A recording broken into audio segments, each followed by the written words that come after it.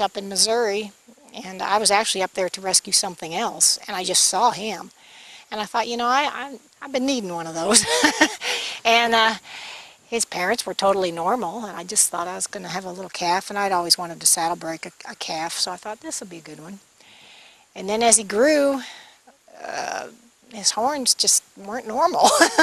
And by the time he was 2, I knew something was up, and the World Watusi Association agreed that his horn bases were abnormally large for his age. And they just continued to grow and grow and grow like that. And by the time he was 3, he was the world record. But I waited because they were growing so much. I just waited till I thought they were done growing. And then in 2003, he got the record, and he was published in the 2005 edition. And he was featured, actually, in that edition. And this is the Guinness World Book. Guinness World Book of Records, So you submitted the information originally? I did, and did all the requirements, and then since that time he's actually broken his own record. I haven't recertified him yet, because it's a lot to do so, but he continues to grow. Well, you mentioned film crews that come from around the world just to see him. Mm-hmm. Oh yeah, the Japanese are crazy about him. Had 4 crews from Japan and a 5th one coming in just a few weeks. They come all this way to film him for their shows, and they can't get enough of him. And I've been trying for years to get America to do the same thing and get him a job. So we're still working on that. Sounds like Lurch needs an agent. Well, he actually has an agent now this year for the first time. He has some film producers that are working on getting him a job, and finishing up a documentary about him in Rocky Ridge that hopefully will garner some gainful employment to help fund the refuge.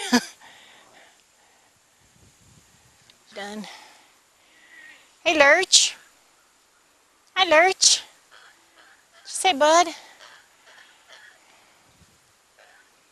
That's a miniature cow coming up behind him there. That's a miniature zebu. They're from Sri Lanka. I have 2 of those. Now, she was horribly abused when I got her. Almost dead. But she's done very well. And very sweet. Her story's on my website. I have a website with pictures and a little bit about some of the animals here. And what is your web address? It's RockyRidgeRefuge.com. But little Journey there, she stays close to Lurch. She feels safe with him. And because she's still leery of strangers from her neglectful, abusive past. They do. They're similar. They come from a similar area, so Sri Lanka, Pakistan, that area. And Lurch is showing off there for you. I'll show you how tall he uses the trees to rub on and get the itchy spots. And here comes his friend, a young water buffalo. That's Wade. Wade's still growing. He'll get to be about a ton. He was a little orphan, and I had him since he was 4 days old, and he's done real well. Here comes an old ram. That's Marley. He's very, very old. And they all just hang together, as you can see. Wade and Lurch are joined at the hip. Huh, Wade? Yeah, that's your buddy? Yeah. Your ram? Yeah. Now, he's not indigenous to Arkansas. No, that's a Barbados ram. They're originally from Africa, actually. You can see they shed their hair. Now, over the years, he's kept a little wad there on his shoulders, and it just kind of stays there, and he doesn't want me to cut it off. But the girls, you can see they're slicked off real pretty like deer in the summer, and then they'll wool back up in the winter. They shed their own hair, own wool. Brian, what are you doing, buddy? Little Brian likes to chew on feet, don't you, Brian? Yeah, you're a naughty goose.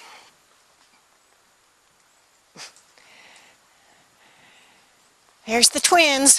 It's like a before and after shot. Yeah.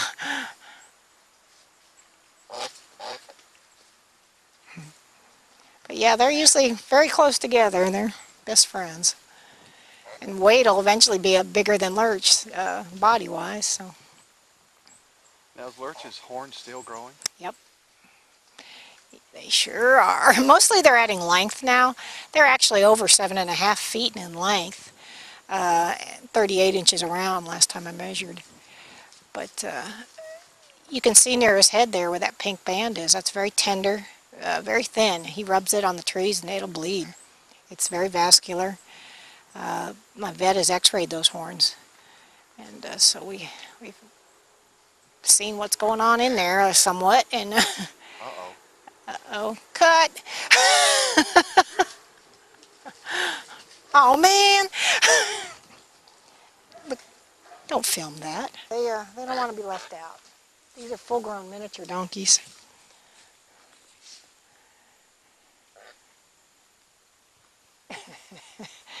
And they're kind of nosy. Kind of nosy. Huh. I've taken them to nursing home visits also. Taken lambs, donkeys, zebra, dogs, of course. Just about anything I could load up in the car got to go. And they enjoy people. Yeah, you've been rolling, Kevin. Hey, Tadpole. Hey, Tadpole. The little donkeys are the best little critters, I'll tell you. Oh, hi, guys. Just passing through, huh? Just want their pictures taken some more.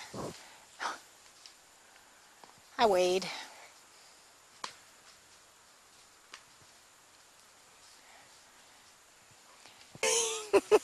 What's that? What's that? What's that? Show them your best side. Come on. Come on. Show them that pretty face. Wade. Hey, Wade.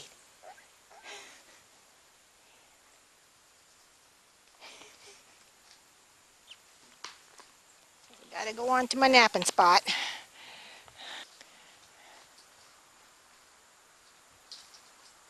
Look right there.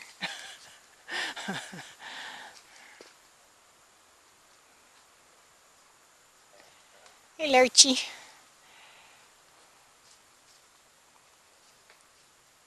That's how he swats flies. His horns. He clubs them. No kidding. But yeah, I used to ride him. Little children have ridden him. My 80-year-old aunt's ridden him.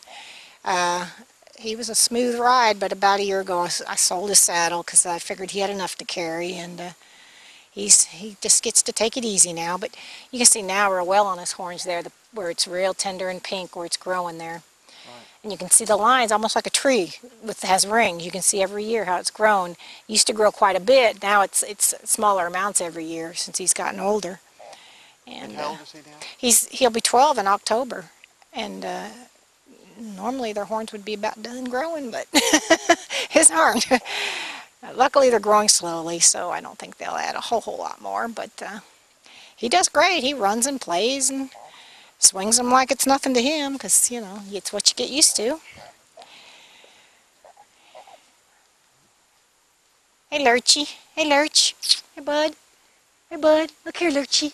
Good boy. Good boy. His little ears have been smushed over the years. They've actually been relocated. They've kind of been pushed back as the horns have grown. But he can still hear. They're not that smushed. But he's a happy guy. Just a lot of times little kids will come to visit, and he'll put his head down for them to scratch. He loves to have his head scratched on top between his horns, and he really likes kids. Oh, they're being